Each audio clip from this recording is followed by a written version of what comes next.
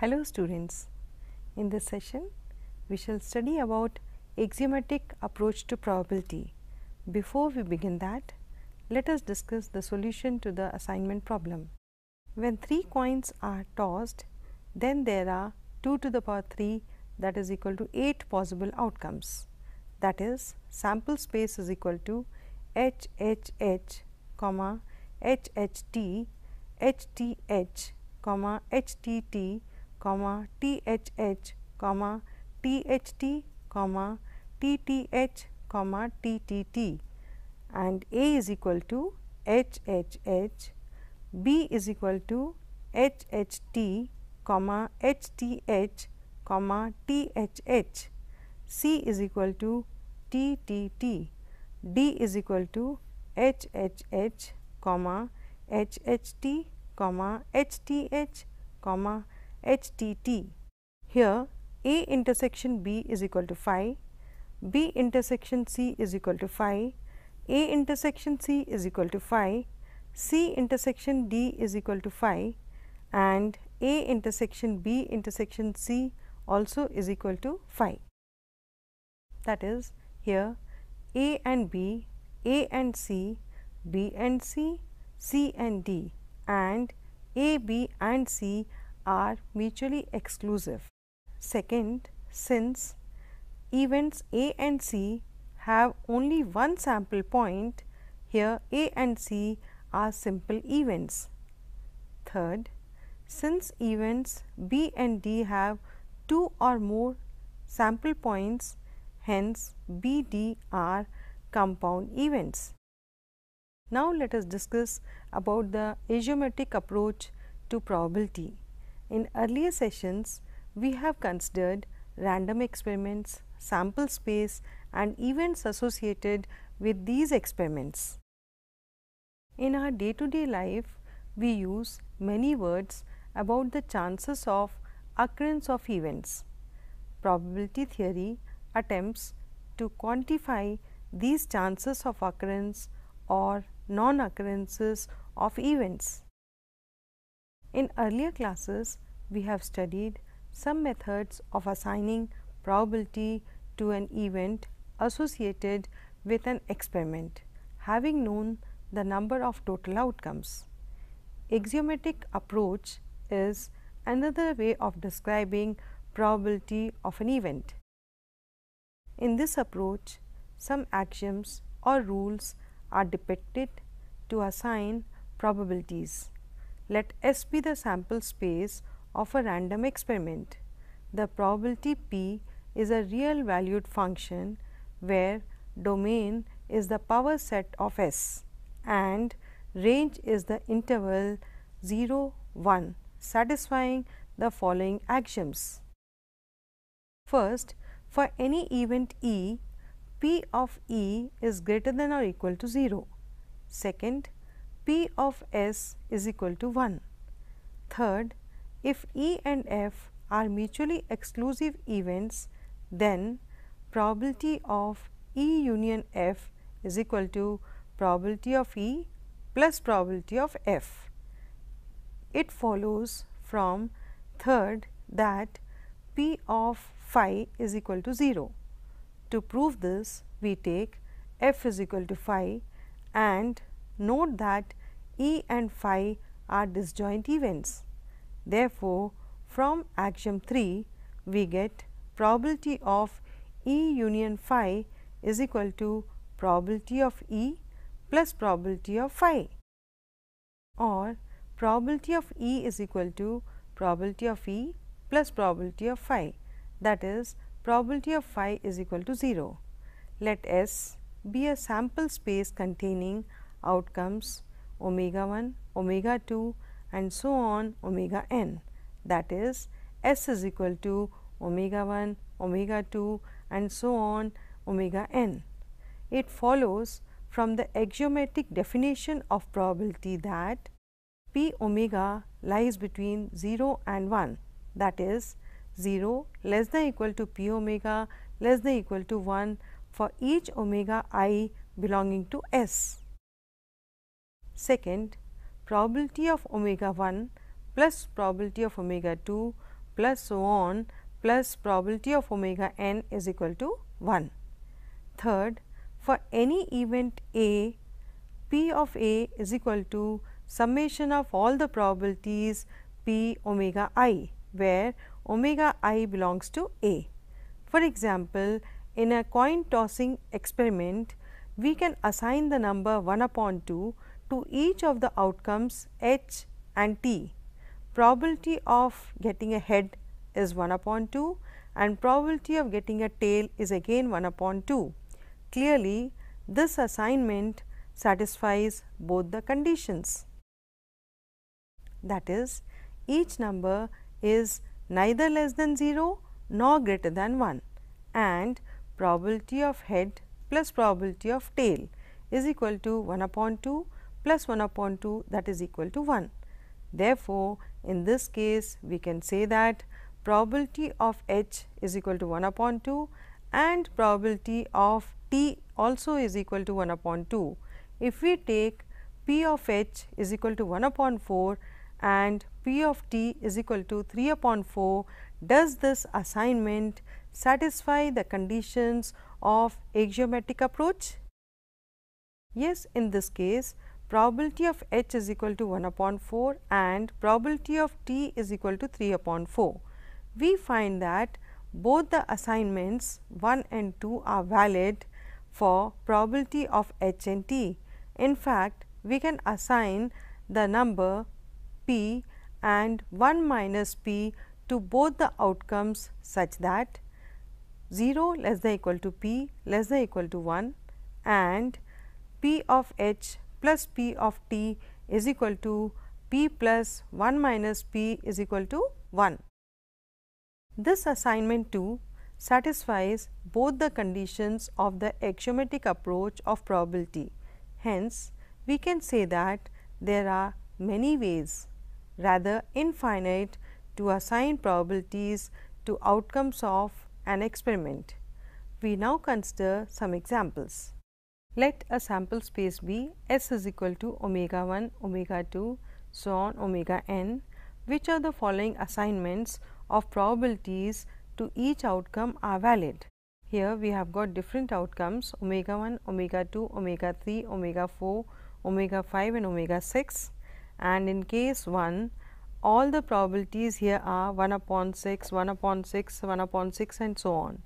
In case of B, first omega 1 probability is 1 and all rest others are 0. In the third case, first probability is 1 upon 8, second is 2 upon 3, third is 1 upon 3, fourth is again 1 upon 3, fifth is minus 1 upon 4 and sixth is minus 1 upon 3. In it is 1 upon 12, 1 upon 12, 1 upon 6 in 3 cases and again 3 upon 2. And E, we have 0.1, 0.2, 0.3, 0.4, 0.5 and 0.6. Now, let us look into the solution. In first case, each of the number P omega I is positive and less than 1. Second condition, sum of the probabilities is equal to 1 upon 6 plus 1 upon 6 plus 1 upon 6 plus 1 upon 6 plus 1 upon 6 plus 1 upon 6, that on addition gives us 6 upon 6, that is equal to 1. Therefore, the assignment is valid. In the second case, first condition, each of the number P of omega I is either 0 or 1. Condition 2, we have 1 plus 0 plus 0 plus 0 plus 0 plus 0, that gives us 1. Therefore, the assignment is valid. In the third case, let us look at the first condition. Two of the probabilities, probability of omega 5 and probability of omega 6 are negative.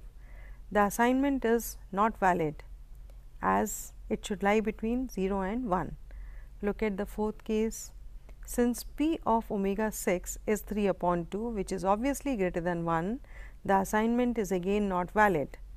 And in case E, since some of the probabilities 0.1 plus 0.2 plus 0.3 plus 0.4 plus 0.5 plus 0.6 is equal to 2.1, the assignment is again not valid. Now, let us discuss about the probability of an event. Let S be a sample space associated with the experiment examining 3 consecutive pens produced by a machine and classified as good, that is non-defective, and bad, that is defective. We may get 0, 1, 2 or 3 defective pens as result of this examination. A sample space associated with this experiment is S is equal to BBB, BBG, BGB, GBB, BGG, GBG, GGB, GGG, where B stands for defective or bad pen and G for non-defective or good pen. Let the probabilities assigned to the outcomes be as follows. Sample points BBB, the probability here is 1 upon 8, BBG probability is 1 upon 8, similarly BGB probability is 1 upon 8, and you can see for each the probability is the same 1 upon 8. Let event A be there is exactly one defective pen, and event B be there are at least 2 defective pens. Hence, A is equal to BGG, GBG, GGB, and B is equal to BBG, BGB, GBB, BBB. Now, P of A is equal to summation of P omega I for every omega I belonging to A, that is equal to probability of BGG plus probability of GBG plus probability of GGB, that is equal to 1 upon 8 plus 1 upon 8 plus 1 upon 8, that gives us 3 upon 8, and probability of B is equal to summation of all the probabilities P omega I, where omega I belongs to B. Here also we can find the probabilities to be 1 upon 8 in each case, and thus we get 4 upon 8, that is equal to 1 upon 2. Now, let us discuss about probabilities of equally likely outcomes. Let a sample space of an experiment be S is equal to omega 1, omega 2, so on omega n. Let all the outcomes are equally likely to occur, that is, the chance of occurrence of each simple event must be same, that is, probability of omega I is equal to P for all omega i's belonging to S, where 0 is less than equal to P is less than equal to 1. Since summation I ranging from 1 to n, P of omega I is equal to 1, that is, P plus so on plus P n times is equal to 1, or NP is equal to 1, that is, P is equal to 1 upon n. Let S be a sample space and E be an event such that n of S is equal to n and n of E is equal to m. If each outcome is equally likely, then it follows that probability of E is equal to m upon n, that is equal to number of outcomes favorable to E upon total possible outcomes. Now, let us discuss about probability of the event A or B. Let us now find the probability of event A or B, that is P of A union B. Let A be HHT, HTH, THH, and B be equal to HTH, THH, HHH be 2 events associated with tossing of a coin thrice. Clearly, we can see here A union B is equal to HHT, HTH, THH and HHH, and probability of A union B is equal to probability of HHT plus probability of HTH plus probability of THH plus probability of HHH. If all the outcomes are equally likely, then probability of A union B is equal to 1 upon 8 plus 1 upon 8 plus 1 upon 8 plus 1 upon 8, that is equal to 4 upon 8, that is equal to 1 upon 2. Also, probability of A is equal to probability of HHT plus probability of HTH plus probability of THH, that is equal to 3 upon 8, and probability of B is equal to probability of HTH plus probability of THH plus probability of HHH, that is equal to 3 upon 8. Therefore, probability of A plus probability of B is equal to 3 upon 8 plus 3 upon 8, that is equal to 6 upon 8. It is clear that probability of A union B is not equal to probability of A plus probability of B. The points HTH and THH are common to both A and B. In the computation of probability of A plus probability of B, the probabilities of points HTH and THH, that is elements of A intersection B, are included twice. Thus, to get the probability of A union B, we have to subtract the probabilities of the sample points in A intersection B from probability of A plus probability of B. That is, probability of A union B is equal to probability of A plus probability of B minus summation probability of omega I for every omega I belonging to A intersection B, that is equal to probability of A plus probability of B minus probability of A intersection B. Thus, we observe that probability of A union B is equal to probability of A plus probability of B minus probability of A intersection B. In general, if A and B are any two events associated with the random experiment, then A union B is equal to A union B minus A, where A and B minus A are mutually exclusive, and B is equal to A intersection B union B minus A, where A intersection B and B minus A are mutually exclusive.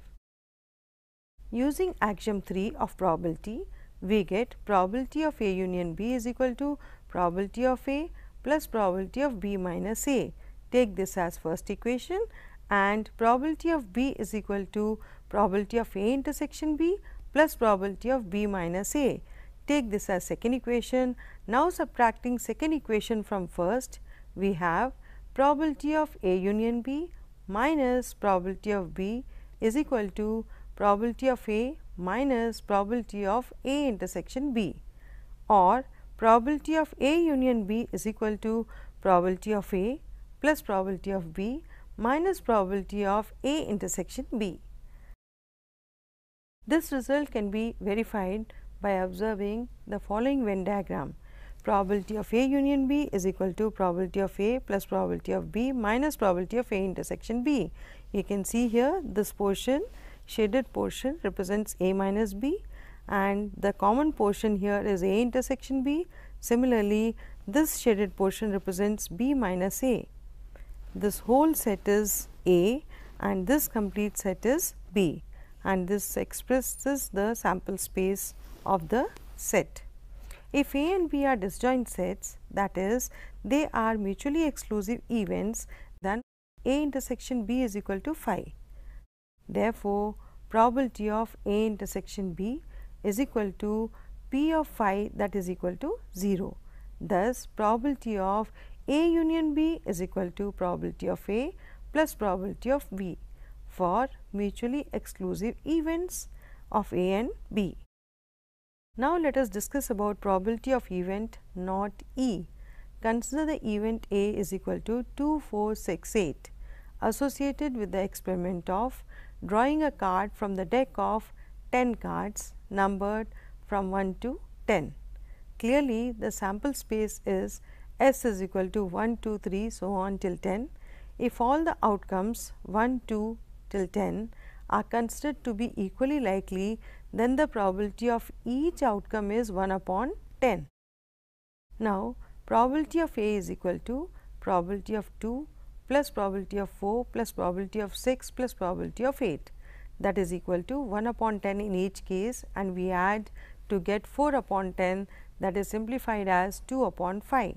Also event not A, that is A complement is equal to 1, 3, 5, 7, 9, 10. Now probability of A complement is equal to probability of 1 plus probability of 3 plus probability of 5, probability of 7 plus probability of 9 plus probability of 10, that is equal to 6 upon 10, that is obviously 3 upon 5. Thus, probability of A complement is equal to 3 upon 5, that is equal to 1 minus 2 upon 5, that is equal to 1 minus P of A. Also, we know that A complement and A are mutually exclusive and exhaustive events. That is, A intersection A complement is equal to phi and A union A complement is equal to S, or probability of A union A complement is equal to probability of S. Now, probability of A plus probability of A complement is equal to 1 by using axioms 2 and 3, or probability of A complement is equal to probability of not A. That means, probability of A complement is equal to 1 minus probability of A. So, students, hope you enjoyed learning the chapter on probability.